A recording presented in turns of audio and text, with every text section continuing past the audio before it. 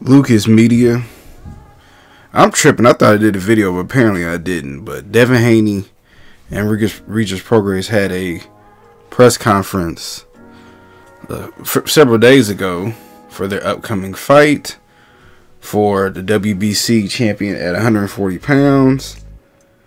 Devin Haney, who is currently undisputed at 135 pounds, moved up to 140 for a challenge. I mean, don't nobody want to fight him at 135. He offers Shakur a percentage. Shakur turned it down. So, I mean, hey, whatever, right? So,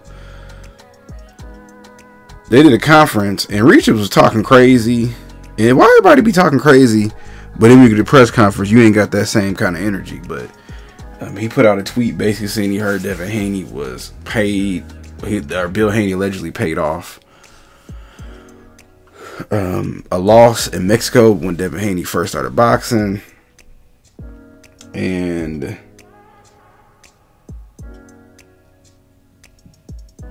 but Bill Haney came in and said it wasn't true. So at the press conference, Regis said he heard it, but he wouldn't tell you he heard from. Regis' trainer wasn't even there.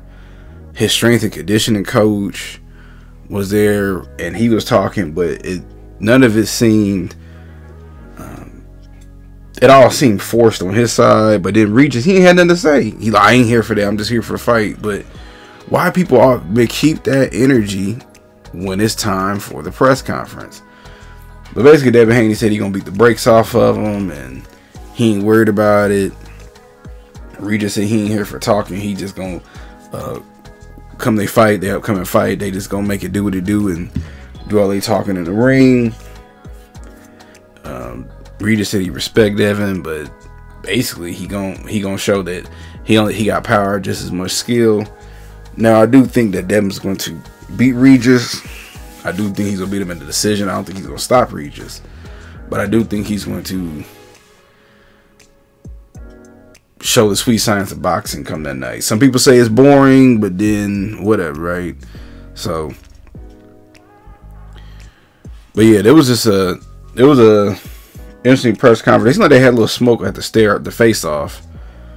But his first press conference, I don't want to hear Regis. If you're gonna be quiet, man, you better not be tweeting and posting stuff online, man.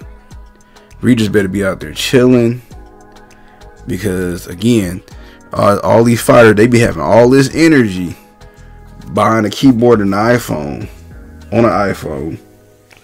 on your laptop or whatever device you're using. But when y'all come face to face, everybody quiet. Some of these people, well, don't even get me started talking about these Charlo brothers, but they be having all this smoke, except for certain people. But then when it's time for the real deal, you get quiet.